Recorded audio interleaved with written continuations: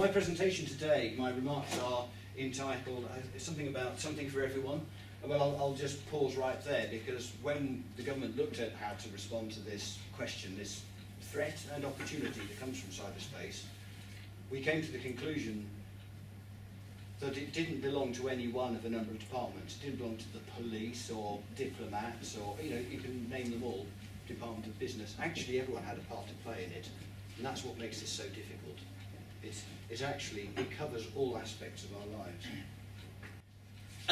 As it shows up there, I'm an engineer. I actually took a degree in electronics in the 1970s, and so at that time, computer degree courses didn't really exist that much. I guess had I been going through it again, I would be a computer scientist. Right, so actually I want to start by showing a video.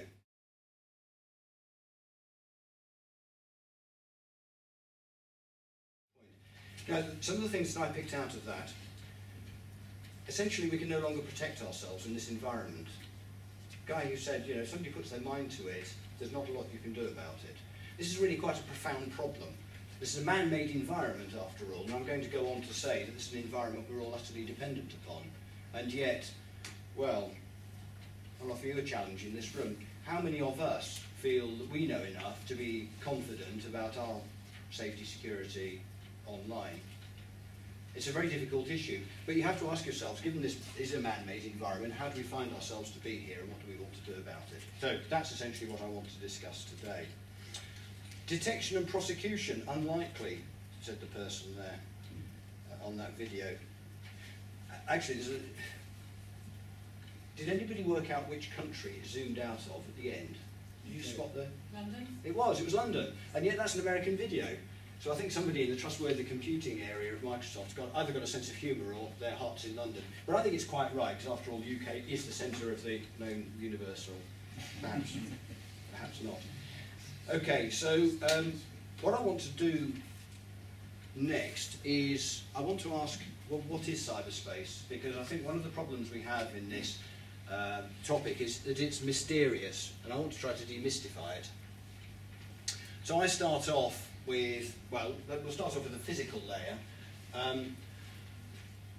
If you think about this in terms of the history of mankind, it's not been that long since distance was an absolute barrier to communication. You could argue it was maybe in the late 1800s, maybe the early 1900s. Marconi, after all, made the first transatlantic radio communication, what was it, 1901. We've come an awfully long way in that time. And what we now have is an environment which I will show, this is IP, this is an IP network, which essentially connects all of the computers that are scattered across our globe together in a way that makes location and distance almost irrelevant. That, to me, is one of the first parameters of this space that we now live in. So when I talk about this layer, I'm talking about, you know, 10.0.0.1 or whatever, an IP address locates something in that space. But actually most of us don't think in those terms. Most users actually think in terms of a network layer. This is my homage to Matrix. The previous one, while we're just talking about pictures, the previous picture here appears in the first national strategy for cyber security for the UK back in 2008. And it appears there because I was asked 6:30 one evening by my then boss in the Cabinet Office. He said, Mike, need a picture of the internet. So that's the picture of the internet. Now, actually, these days, I don't think I would use that, but I thought it was such an excellent picture out of Wikipedia. Most people, I think, would think of the internet and cyberspace as being something that is referenced by www. Something or other, or maybe Microsoft Office 365, a service, software as a service, or whatever, but essentially in that layer there.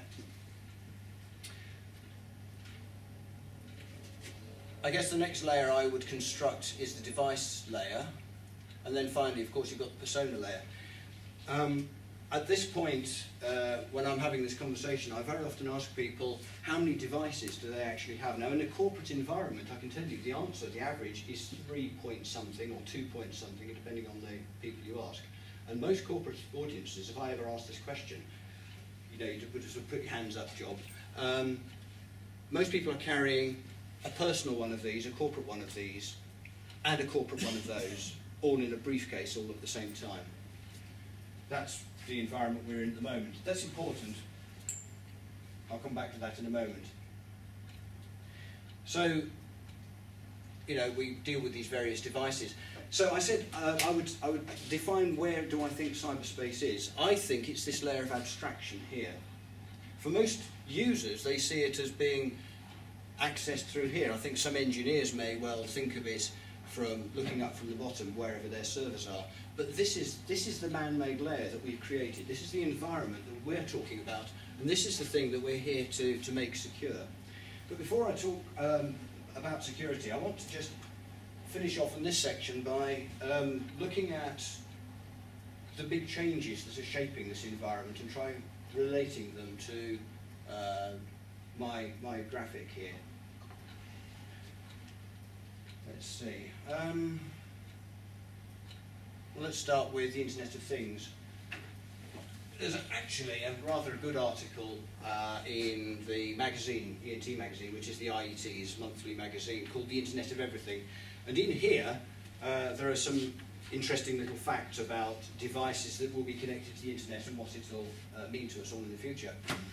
One of the most interesting ones from my perspective for the Internet of Things is the Google car, which is now licensed to be used in a number of states in the United States where it drives itself around. It's quite a scary thought, I have to say.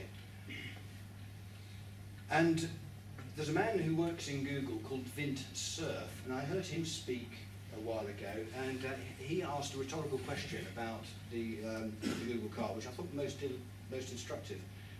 How does the car know that the tree, that tree on the side of the road, how does the Google car know that tree isn't about to leap out in front of it?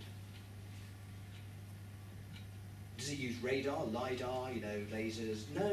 Yeah, it doesn't do that sort of stuff. Yeah, no, the answer, he said, is because it was there 5 minutes ago, and it was there 10 minutes ago, and it was there yesterday. And the implication, of course, is that the car is connected to a humongous network, and the network knows everything about everywhere the car is going to be driving in the future and has been in the past. And so every vehicle going down every road is constructing and helping refine a view of the environment. And to me, that was the most brilliant example of a number of really interesting features to this space. I mean, we can go into privacy in a minute, but just the fact that we're talking about phenomenal amounts of data here. Another area which I'll pick out is that of the human body and health, the idea of being telemetered. If you've got a bit of a dodgy heart or something like that, or maybe onset of diabetes, then actually being telemetered, creating data about the state of your body and being able to record and analyse that is very, very powerful indeed in terms of our future health. I can just see this opening up in a number of places, but as we create this massive data, so Internet of Things, it enriches this layer. How many people, when they saw this rhetorical question, thought, yeah, that's fine, those are the devices, aren't they? After all, those are the devices we access cyberspace with. They are our laptops and our phones, our smartphones. Increasingly, we're going to end up with devices we don't interact with directly, like smart meters. This layer is going to comprise many machines with a lot of machine-to-machine communication that is going to reflect our environment.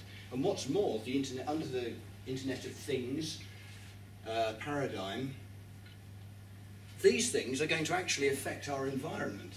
Excuse me.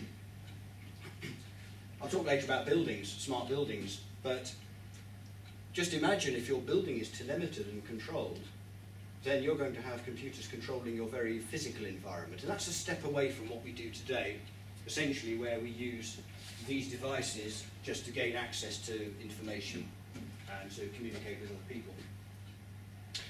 So vast amounts of data will be produced. Where does it go? Well, generally, frankly, I think people would say the cloud, of course. Well, where is the cloud? I think what the cloud is doing is moving data off this layer. Well, I'll say it's into that layer. Of course, it ends up physically somewhere. It ends up physically in a country. But as far as I'm concerned, it ends up in here. because I don't know where it is. And if I actually store my data in the cloud, one of the problems I've got now is that I don't know in whose jurisdiction it resides. Now, if I'm a company, that can be really important, because if your university, this university ships your personal data into the cloud and it goes outside the European Economic Area, someone somewhere is in trouble. But if you use Dropbox or you use Google Docs, do you know where the documents are? I mean, these are the sort of problems that we now face by having this layer of abstraction here. Not that it isn't good. I use Google Docs too. This is of course the problem, isn't it? The benefits are hugely attractive. I think I'll touch on bring your own device next. Increasingly, companies, and particularly in the United States, I think, are seeing the attractions of allowing people, or even sometimes insisting, that people bring their own devices to work. They pay for their own. Hey, it's great saving, isn't it? I welcome that to some degree as an individual, because I find it really irritating having 2 calendars and having however many inboxes and living my life split into different places because I have a corporate device and a private device. But there are some considerable difficulties merging those 2 worlds, because if I put corporate data, my daughter's a doctor, and I find her with her iPhone sometimes with patient data. Not that I find, you know, I've come across the fact that she's been doing something and she's been referring to a patient, and I said to her, you can't have patient data on your private device, can you? The conversation goes downhill at this point and involves words like, shut up, Dad. But yeah, and I'm sure it's all perfectly within the policy rules, but you can see my point, that you know, if she loses her iPhone, then what? If they want to, if you accept that you're going to put corporate data onto your own personal device, does that mean they can remotely zap it if you lose it? All sorts of difficult questions there. Next one, I think, mobility. Essentially, the environment that we are creating here with this layer of abstraction is that I can be anywhere and still gain access to my information, to my services. So geographically, I can move about. And what's more, with mobile access, it means I can be in the remotest places, on the tops of mountains or whatever, and still gain access to my data. This is fabulous. So we've now got an environment that I think has 2 forms of ubiquity. Everything I want to know, I can find by typing in. I ask Google, frankly. I'm sure other good browsers, other good search engines exist, but you know, I use that to find out if I want a recipe. Google, and I expect to be able to do that on the top of Mount Snowdon. So ubiquity and universal access is brilliant, but the problem with this is the other side. The piece that I was talking about with the Google car. It means that the system now knows an awful lot about us,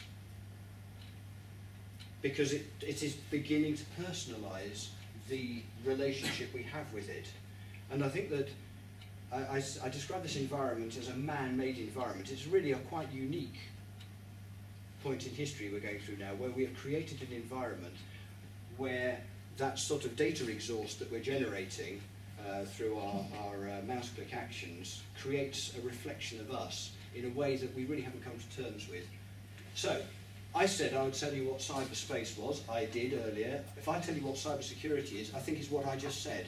How do you make sure that your world, your experience in that environment, this phenomenal environment we've created, is what? Well, is what? I think, let's come out with some words. Move on to... So, as far as the user is concerned, what is cybersecurity for the user? I'm going to go through those 3 words now, because I think this is what cybersecurity is. If you're a bit of a sort of pedant and you think, well, those words, they sort of overlap, yeah, I know they do, but I can't think of anything better. Safety and security is another good one. It turns out they're the same word in German and French and doubtless other languages too, but they mean slightly different things to us. So, I accept that these are perfectly disjoint, non-overlapping. I want to be safe, and I'm going to use privacy as my definition as the closest thing to safe at this point. I think that we've got a problem here. The public has lost trust, or is losing trust, in this space and our ability to sustain privacy in this environment. I'm going to tell you a couple of stories. Who's seen Minority Report? Yeah, okay, one hand, right.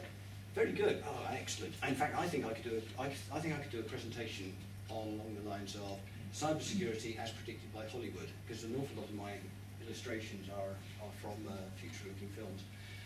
So for those who haven't, Minority Report is predominantly about looking into the future, but there's a scary sort of dystopian future world described in another way, where a man, the hero, John Alderton, something like that, walks through a mall, shopping mall, and lasers scan everybody's retinas and they work out who the people are. Perfectly safe, I guess. Anyway, so as you walk through the shopping mall, you get voices beamed to you saying, tell me what a new jacket, we've got jackets on sale. John, you normally drink you normally have a beer about this time of day, do you fancy a beer? Now,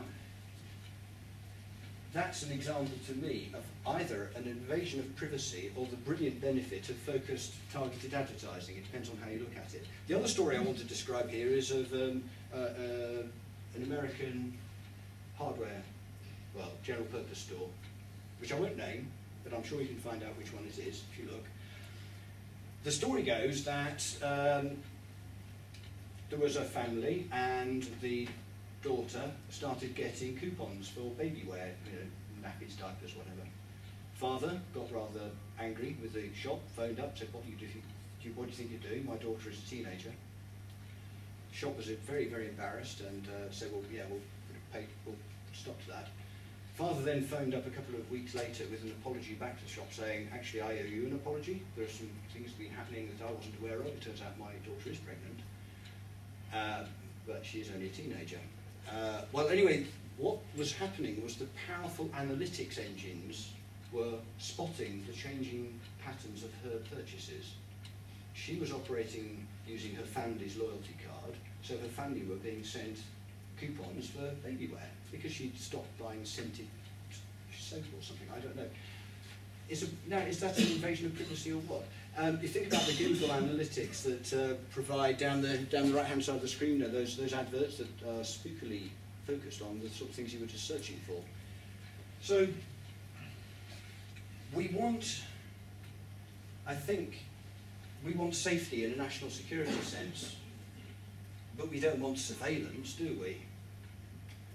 And we want to have a targeted, personalised experience when we are looking on the internet. Because I don't want answers in Swedish and French and Chinese, thanks, because I don't read them.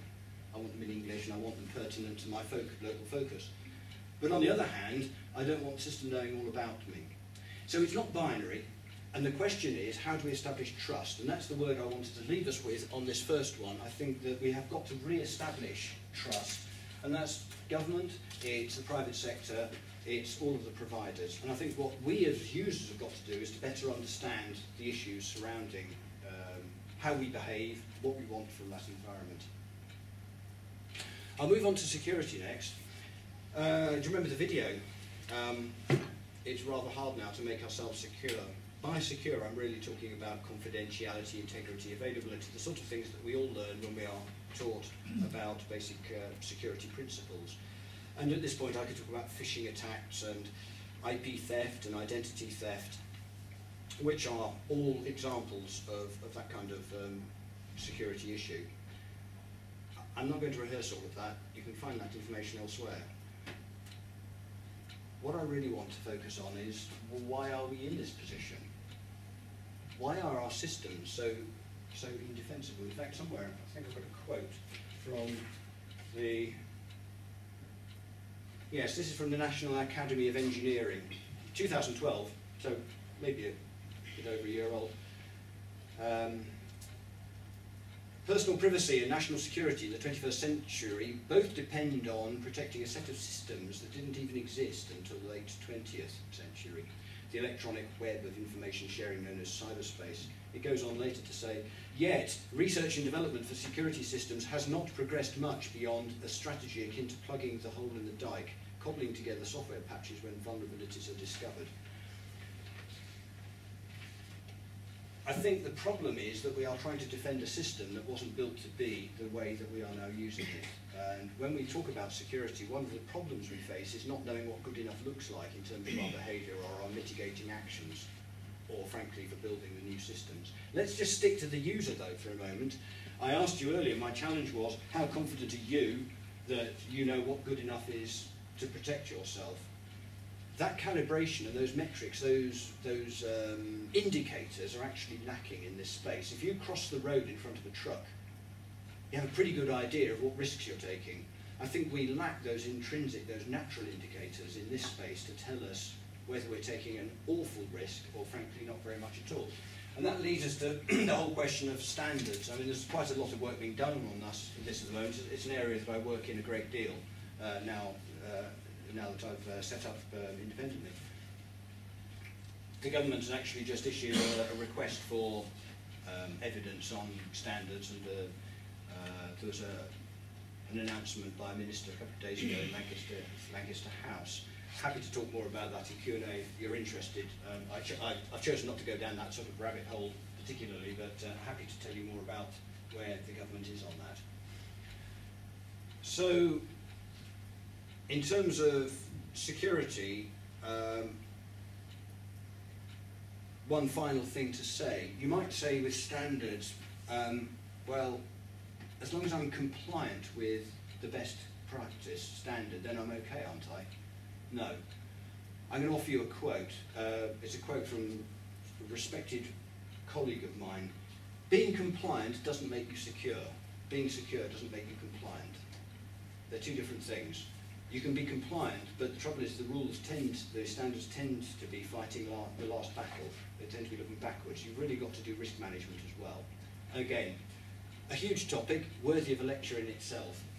So I will move on though to resilience. Now, under resilience, I really want to talk about the critical infrastructure, the concept that if the power system is reliant upon the networks, and cyberspace goes down, then the power stops, right? Well, this matters now. So we're now concerned about the resilience, not only of cyberspace, but everything that depends upon it. And I think there's ample evidence that we are in a fairly dangerous place here. So much so that, and I'll just refer to governments again, I'll refer to President Obama actually. He told the appropriate organisation in the US government called NIST. For those who are into standards, NIST 853, NIST SP 800 series will be very familiar to you. Well, the people that produced that have been told to produce a framework for the critical infrastructure in the US and get on with it, and get on with it now. And they wanted to see an interim version by October, which was published. He wants to see the final thing by next February, by presidential directive, which is pretty unusual. Now, the details aren't the point. The point is that it takes him to do it, and there are similar concerns, I think, in other countries about the manner in which we've ended up in a dangerous place with the critical, in a place that needs some attention with the critical infrastructure.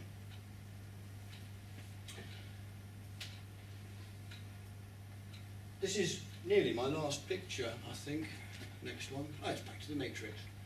And now, for engineers, because I guess most of us in this room are engineers or have an allegiance to engineering. Those are the three things that I'm going to pick out and I'm going to address in my last couple of minutes. System complexity. This is a systems engineering observation, I suppose. There are two areas that concern me about the systems that we are now producing. One is their unbounded nature, the fact that there are interdependencies beyond the system that you can control, you can look at. And the other is about malicious activity within the system. I'll give you just one illustration, I think, of the beyond the bounds of the system. I was listening to a guy talking yesterday. He said, trains now have a brilliant safety system. The doors won't open until the train's in the station. Good, yeah, I like that. How does it determine the train's in the station? Answer, it uses GPS. If the GPS system is interfered with and the train comes into the station, you can't get out. Well, you probably can by breaking something or pushing a button or whatever, but there are thoughts like that. So the train systems are now dependent upon GPS in a manner that may not be immediately obvious, and certainly this was an individual from the environment of trains and communications, and he was concerned about the manner in which we are building these ever more complex systems. I chaired it was actually an IET conference on safety and cybersecurity down in Cardiff about a month ago, just over a month ago, and my conclusion, my wrapping up words there were that I was challenging the safety and cybersecurity community. Did we actually have the systems engineering and safety engineering tools to fully deal with the complexity of the environments we are now producing, we as engineers, and there's a room of 150 engineers there, senior engineers. Nobody argued. There's lots of people looking at their fingernails. I think we as a community do have some questions there. Software quality. Where do I start? Well, I think there's a lovely Dilbert cartoon. Dilbert? Does Dilbert make sense to everybody? Does it? Okay. If you haven't seen Dilbert, D-I-L-B-E-R-T, extremely educational. Well worth looking up on the internet, because every feature of engineering that I've ever seen appears in a Dilbert cartoon eventually. Dilbert is your hero, and he's standing there and he says to the boss, who characteristically doesn't understand anything about engineering, this is in the IT community, he says to the boss, okay, boss, we've got a problem, a real problem with our system, with our user interface. We can either spend $1 million fixing it, or we can hope the user doesn't notice or doesn't mind. And the boss says, I think I just heard him say, he saved me $1 million. The market rewards people getting there first, not getting there right. And this is quite difficult to deal with, because if you get there right but second, you'll go out of business. So it's a deeper question. We can't just blame the engineering community. Sufficient skills. I'm personally of the view that as a country we haven't respected and reflected the importance of engineering skills. Now, to an audience like this, I don't think I need to say very much more than that, but the whole STEM question, the question about whether we are generating enough high caliber people for the workforce in wider cyberspace, cybersecurity for this environment. I don't think we have been in the past. We are now addressing that. You'll know much more about that. In fact, your head of school knows far more about it than I do, so I'm not going to say another word. To finish,